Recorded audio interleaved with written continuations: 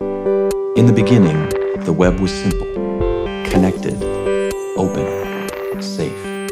Designed as a force for good, it would become something far greater.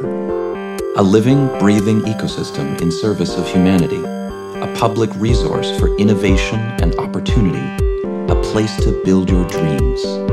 But in those early days, like any ecosystem, the web needed nurturing. As it grew, users faced new challenges, pop-ups, viruses, a lack of choice, walled gardens of content. The web was fraying, it was slow, complicated, scary. Users began to ask, is this it? Or could the web be something better? A small group of people, coders, designers, idealists, believed it could.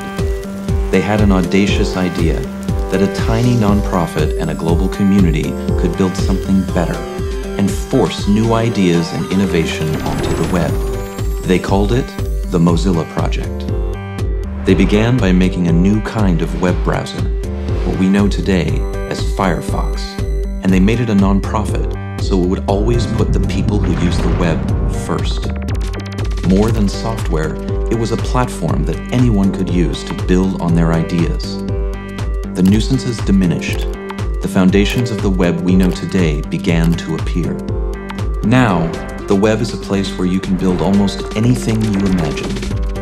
Mozilla and Firefox exist to help people everywhere seize this opportunity and to stand up for users in a world where choice and control are too often at risk. But what if Firefox was just the beginning?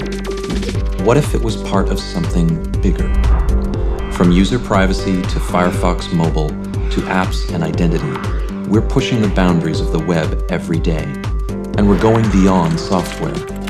We're helping to build a generation of webmakers. We believe the web is a place where anyone can come to build their dreams. It's why we make Firefox. It's why tens of thousands of volunteers help build our products. It's why hundreds of millions around the world use our software. But most importantly, it's why we always put you first and stand up to those who don't. Millions know us for Mozilla Firefox, but we're about so much more.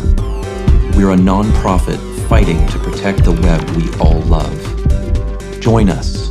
We need your support. Make a donation today.